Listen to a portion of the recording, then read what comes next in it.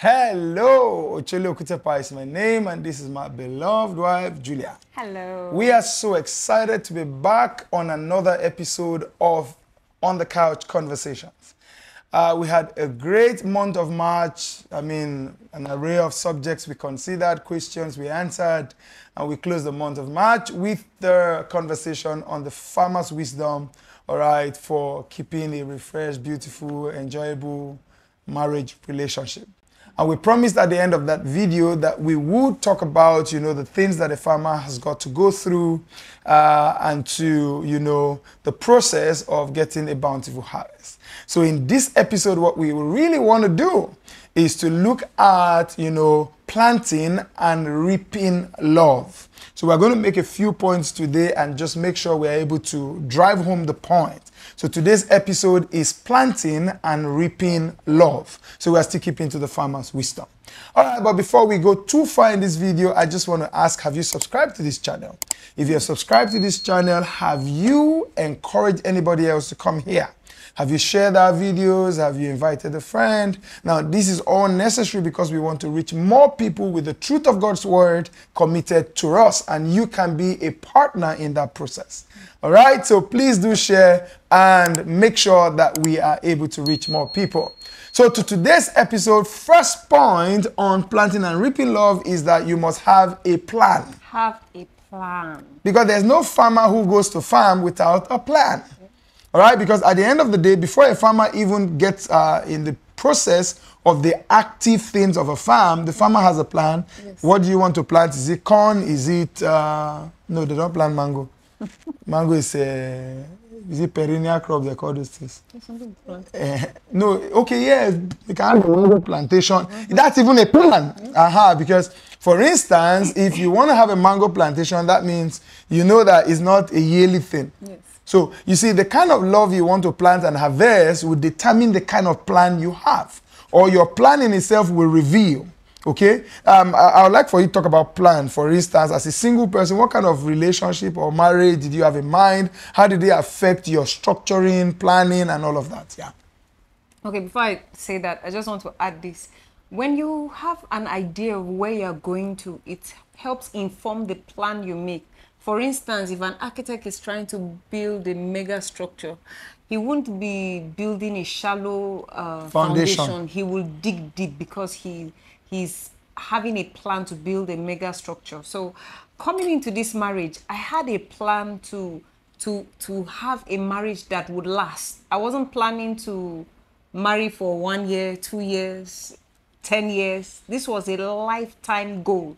So I was ready to find a person that would come on board that would have the same ideology, the same mindset that we are building for life, not a temporal situation. So I was looking for somebody with deep convictions that I also share.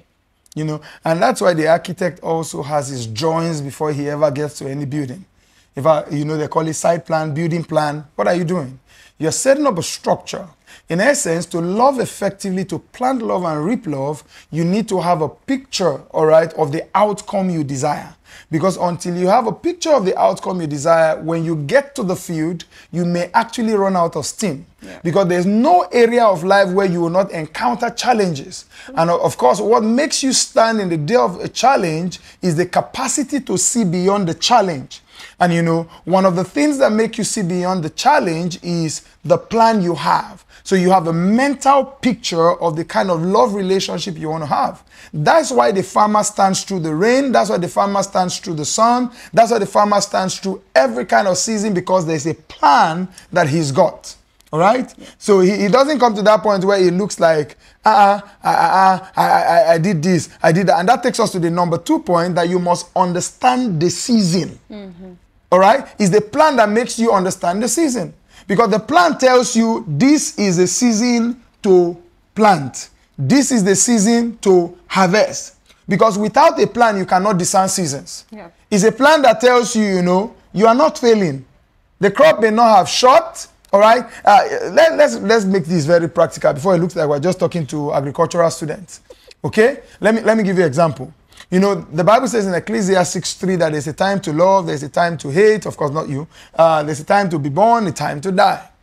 You know, do you know there are seasons you come to in a love relationship where you are planting love and planting love, giving, you are the one giving. Some people come and sit with you in counseling. I'm always the one saying sorry. I'm always the one. I'm always the one. Don't judge it that way.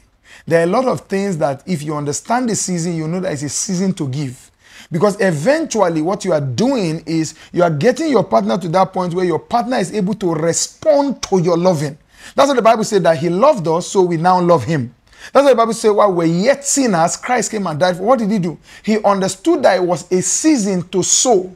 Are you get? So, can you remember or think about any seasons where you had to do and wonder, am I the only one that will do and do in this marriage? Am I the only one? Am I the only one? Particularly if you remember any incident or such situation that yielded fruit.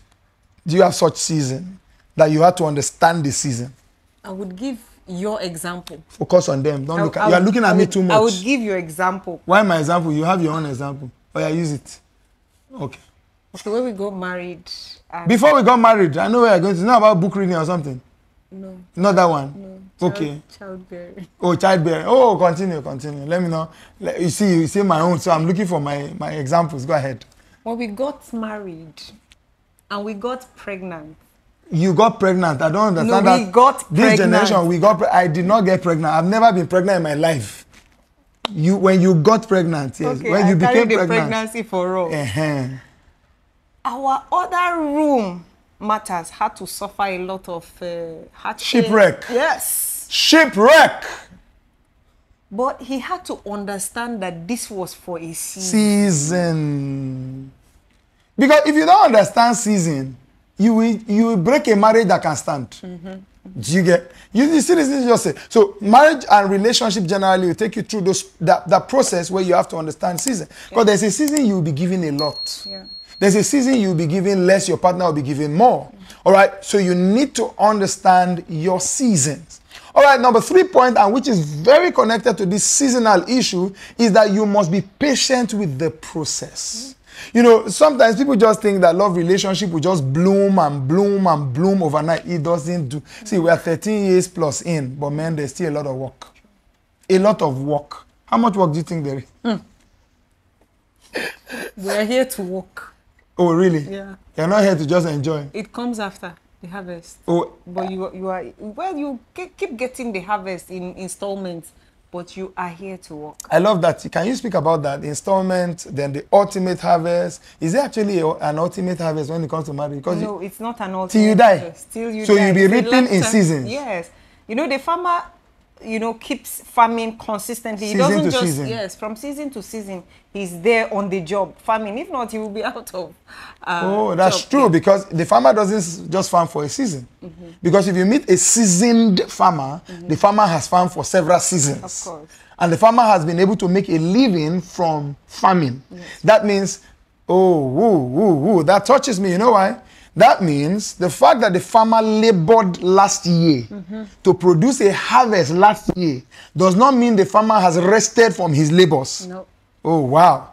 You see, because you may have given a lot last year to your relationship or to your marriage. And I feel like, must I always give? If you want the harvest of the new season, then you got to sow again in the new season.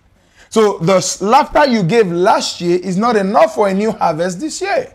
All right, the patience you put in last year is not enough for a new harvest this year. All right, the forgiveness you gave last year is not enough for a new harvest this year.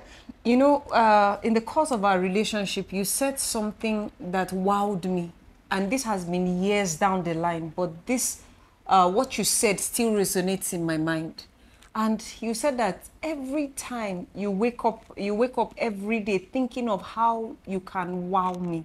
Going continuous. Yes. Continuous, progressive, yeah. And that gave me a wake-up call. I'm like, if this man is thinking every day how to wow me, how to make life good, how to invest in our love, then what am I doing? I have to step up, I have to sit up and also, do the same. So, but the thing is, you were thinking about doing it consistently. What is you were? I am. You are. I am still on that plane. I am a living evidence. Oh, thank you, Lord Jesus.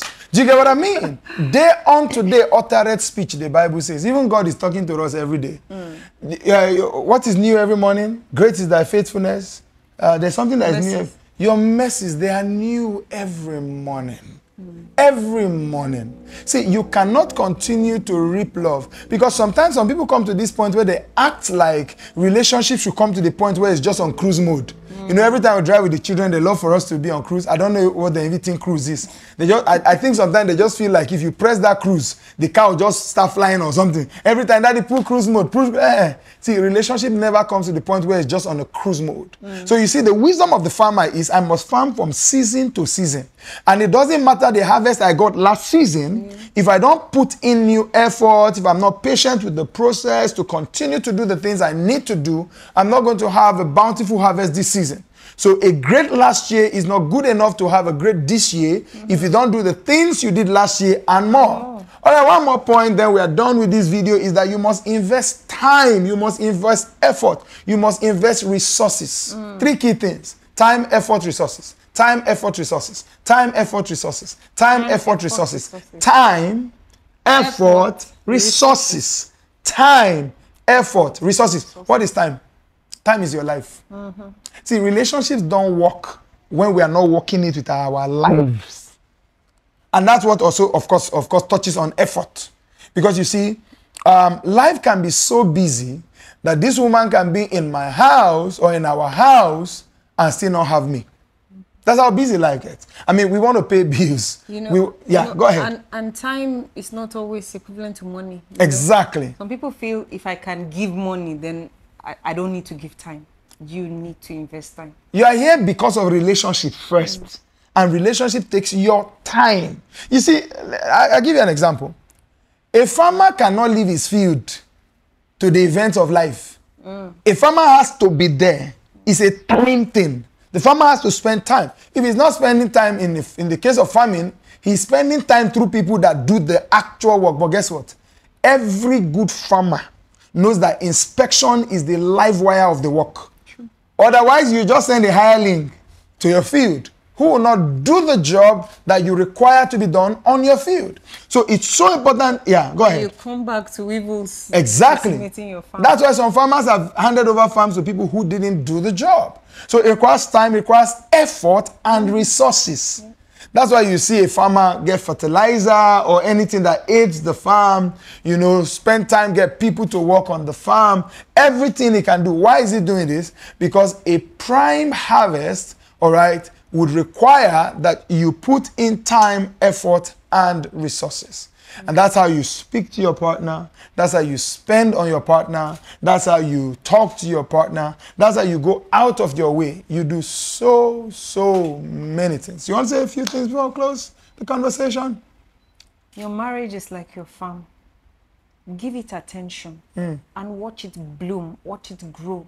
It's not going to be easy. Like the case we mentioned about the farmer, it's not going to be easy. It's going to take a lot from you, and it's going to take a lot of investing in a lot of asserting yourself, putting you know, your best foot forward to make sure that you give your best.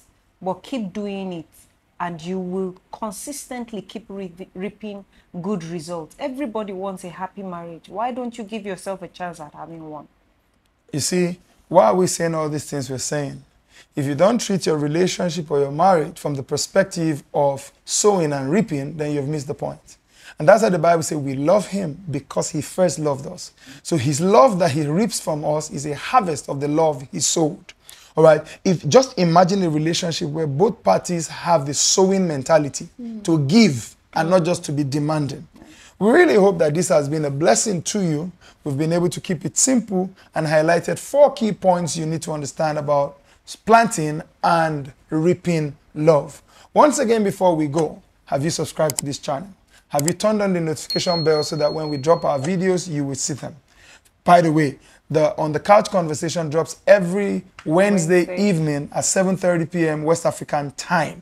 All right, so you can expect every Wednesday at 7:30 p.m. West African time that a new episode of On the Couch conversation drops. All right, relevant conversation, necessary conversations, conversations that would help you grow in the knowledge that you require to make your love relationships work.